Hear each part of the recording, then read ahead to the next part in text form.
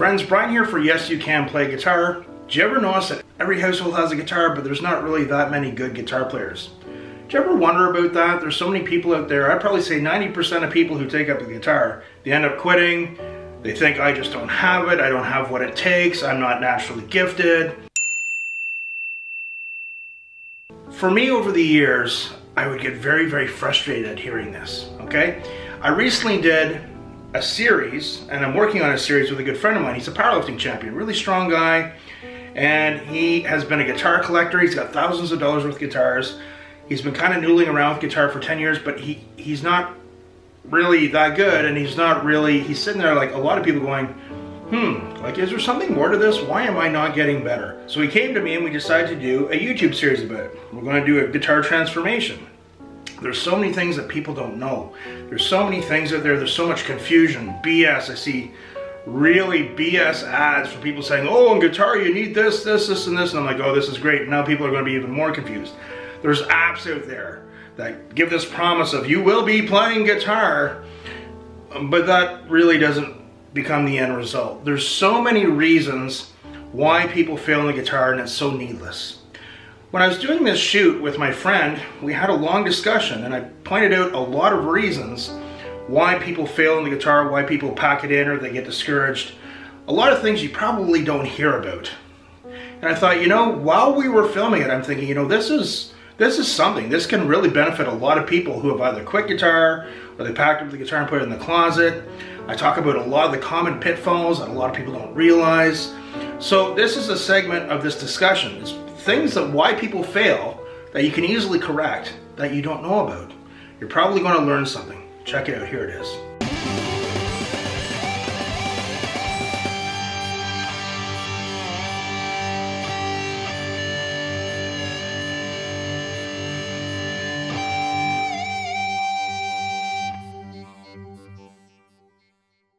You know, I often say to people the analogy of, you know, everybody owns a guitar. It's portable. Cool people play guitar for the most part. If you know what I'm saying, okay? You know, if you want to play piano, it's great, but it's hard to put a piano on your back and walk around town with it, or even drums or whatever, but everyone owns a guitar. If we went around and knocked on every door, there'd probably be a guitar in almost every house. But why are there not a lot of really good guitar players? Why is that? Well, I think it's just a lack of practice, and also I think it's discouraging. Yeah. Because there's 6 strings, you have 2 hands, you know, you know a couple chords, but then it gets intimidating. It's very intimidating, and also when I see a guy play like yourself, it almost looks impossible. I always scratch my head, like, how the hell did you get that good? Well, there's a lot of reasons, right? So let's talk about, we'll get to the main points of it. This is going to be a really good video for everyone who's new to guitar or struggling or going, hey, you know, I'm just not gifted with the talent, you know. I got my first guitar. It was an 86, and for a number of years I tried to teach myself. And I was in this vicious cycle of picking it up, plucking around for a few days, not really know what I was doing, and then putting it back in the case and throwing it back in the closet. And that went on for years before I finally got up the nerve to call my first guitar instructor, and he was a really good, like growing up in Ottawa, he was like the guy. And then it just changed my life completely, and then within weeks, all of a sudden my playing really started changing. But I want to talk about some stuff that, these are some things that probably a lot of pitfalls that a lot of people out there already have. One of them is, even if you look at, for a lot of people in the beginning, now guys, I ran a music school, I've taught thousands of people. I don't think there's anything wrong with holding the guitar like that once you've had some technique and you've been playing for a while. But for starting out, there's some problems, right? So when you play guitar, right, if you play something higher up in the neck, right? Yeah. Okay, just go ahead, just play anything. Okay. So let's look at this here, okay? How his body is holding this guitar. There's a couple of things. Now he's wearing a strap. He's got a nice strap too, it's good. But first off, the guitar is not lining up ergonomically very good with his shoulder and his elbow and his wrist. Okay? So because of that, you have to turn your shoulder, turn your wrist, and turn your elbow. So that off the bat, it's making the playing harder. Okay, once you've been playing for a while and you have technique, who cares? You're going to see some great guitar players playing like that. Not a big deal. The other thing is is no matter what, you have a strap. A lot of people don't have a strap, but even if you have a strap, when you do this, at some point, this hand has to kick in to help you hold the guitar. Yeah. So if you were like, okay, we're going to go to the gym and you're going to do bench press, but I also want you doing lunges at the same. Can you do 2 jobs at the same time? Is that going to affect your bench press if I'm saying do lunges at the same? So it's the same idea with the guitar, right? So a lot of people, when they hold it like this, they also, your fingers, we have to train them to be able to play guitar, but we've already put them at a disadvantage by saying you have to hold the guitar neck up. So that right alone, now this is just me, you know, people might say, hey, you're crazy, which is true.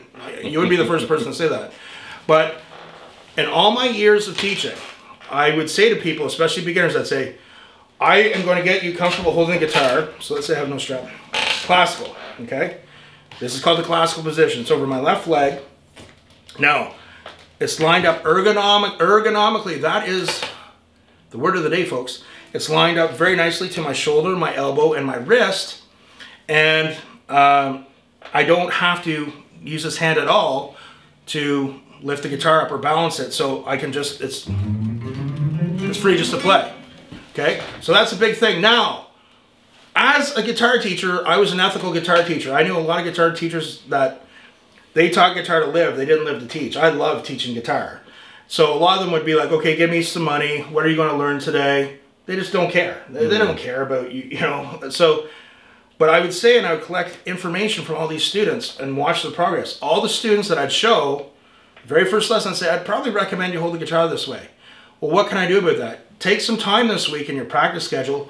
Hold the guitar over your left leg. Get comfortable with it. It's centered to my body. Some people are like, oh, dude, I'm not comfortable. No, don't twist your torso. Just straight center to your body, okay? Now, Steph has a thicker torso. He's got a strap here, but even holding this, okay, he might have to adjust his strap at some point. But even now, ergonomically, it's going to start helping out with his playing. So it's my opinion, but I've seen the research with all my students. The students that come back the next week and they choose to hold it like this, I say, okay, that's cool. We might have a few problems when we start getting into playing up here and doing bar chords and stuff, but that's okay. I did my job as a teacher and I told them. As I said, once you have the technique, it's not a problem. If you want to hold it like this, I can play this too. But in the beginning, I just don't think it's... the people that got onto classical seem to improve a lot faster consistently. Okay. So that's only my educated opinion. There will probably be people out there saying, oh, I don't know, da, da, da, da, da. Okay. So that's the first thing. Holding the guitar. So for me, that's a big one. I've seen that with people. Once you get some technique down and you've been playing, if you want to hold it that way, who cares? It's all good, right? Just people that hold it that way, I've seen them personally, they seem to progress faster. There are some people out there, I don't know if it's their body type or what, they can hold the guitar like this and it just seems to fit okay. I've seen that as well. But 90% of everyone out there, it's holding the guitar classical. Now, the next thing. So people get a guitar. We have YouTube now. We didn't have YouTube back when I started out on guitar. But people get a guitar, and then they don't know what the hell to do. Like, they don't know what to practice. They don't have someone in person saying, no, you got to adjust your thumb here. You got to move your wrist like this. No, don't press as hard. You'll see a lot of people. I did a video a while back. It was probably like the best guitar tip you've probably never heard.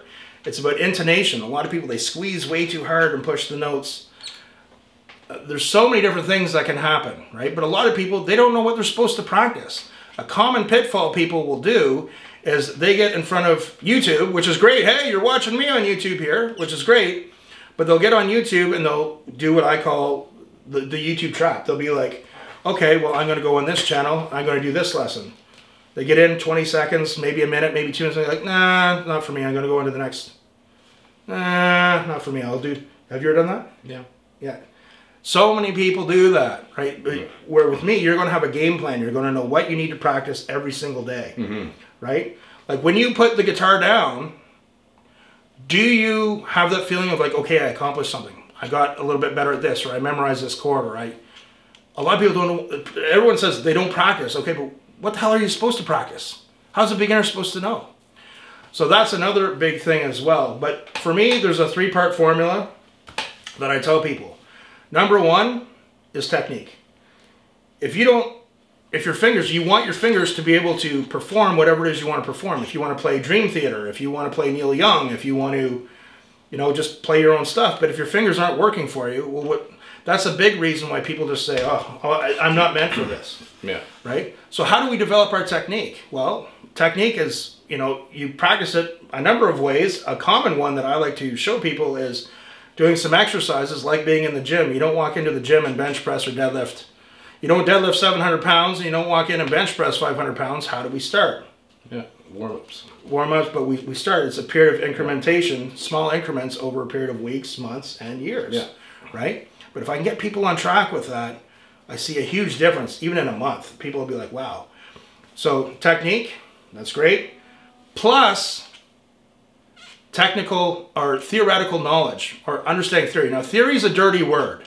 It's like the word diet, right? You say diet, and I'm like, oh, that's a dirty word. it's a dirty word, right? Like, and that's okay.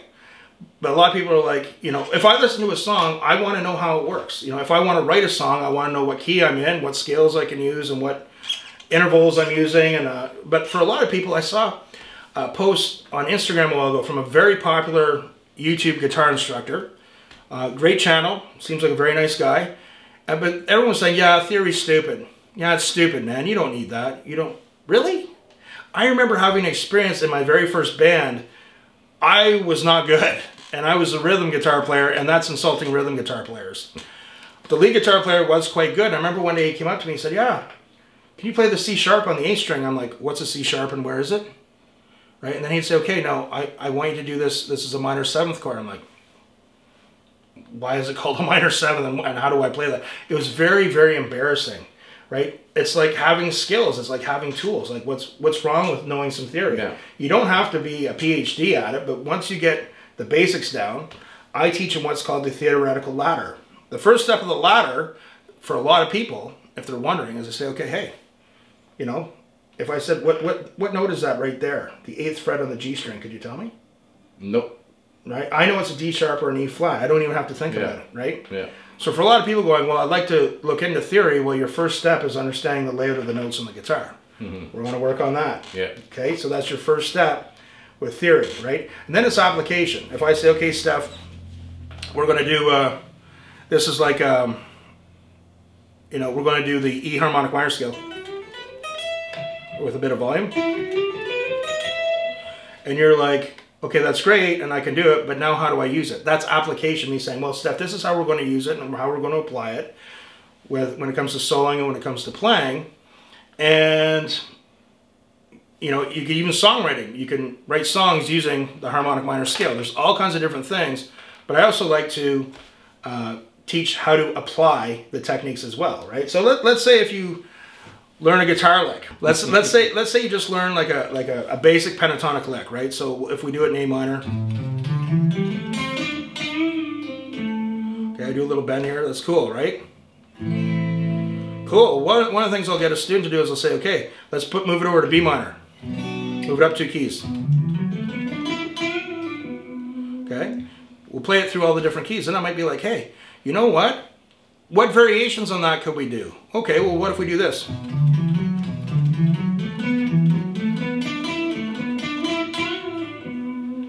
Okay, or what if we change that around to a slide? Okay, we can come up with a million different variations, but we learn how to apply things.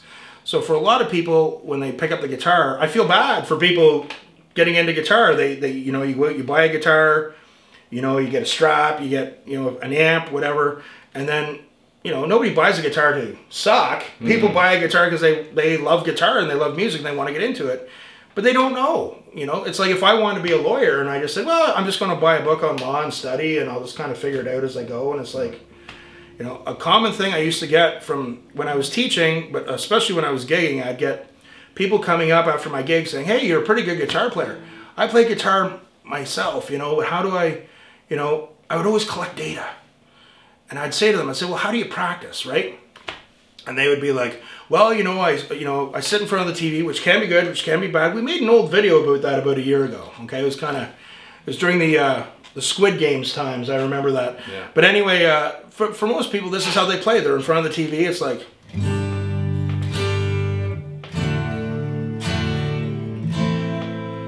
Okay, they know the same few chords. I know that one. Right? And then they play it over and over.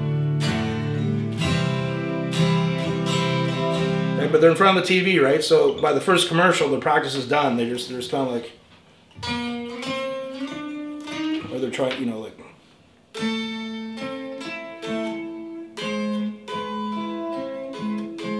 Anyway, can't do that anymore. But I used to be able to.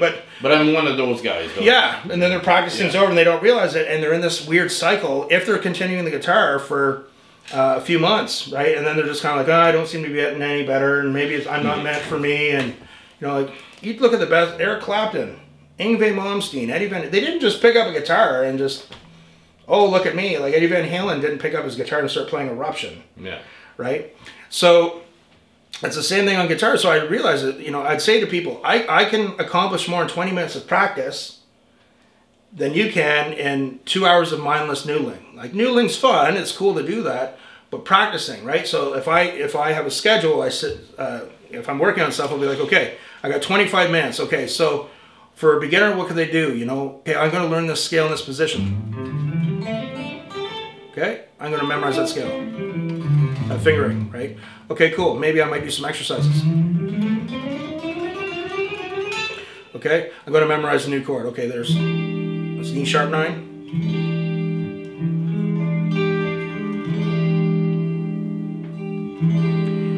Right, there's all kinds of different things you want to do, but you want to feel that you've accomplished something when you're done. 90% of everyone starting out in the guitar, they don't have that. And then I feel even worse for a lot of students because they probably go to guitar teachers that don't care. I had an old friend of mine many years ago. He took some guitar lessons from me a long time ago, and at the time he went to like a music store and he took guitar lessons from our area. He's a famous guitar player, and I've seen him live. He's an amazing singer, guitar player. He moved down to the States now, but so this guy who went on to become pseudo-famous, who was a wicked musician, he'd sit down with my friend and say, okay, today we're going to learn a C chord. Okay? And then he'd go to the photocopying machine for 20 minutes, come back and say, here's the charts for it. See you next week. Yeah. Right? Well, the problem is, too, is you have a right to gauge that with your guitar teacher, too. You can say, you know, does he really care at all? And I often tell guitar teachers that struggle in their business that one thing you can do that costs you nothing is care. If you care and you want the best for people, that can go a long way with teaching guitar because people see that. Where a lot of guitar teachers just don't care. Pay me. Oh God, yeah, I got to use the bathroom. You know, I'll be gone for 20 minutes while you're supposed to be learning something. Yeah. So, and that's not cool. So, these are a lot of things that we're talking about. So I'm going to get Steph. Just play a little bit for us, Steph.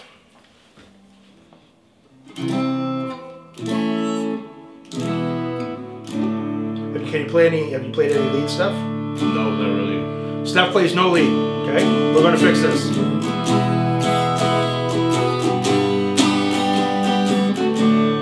So that's pretty cool. So he's got some rhythm.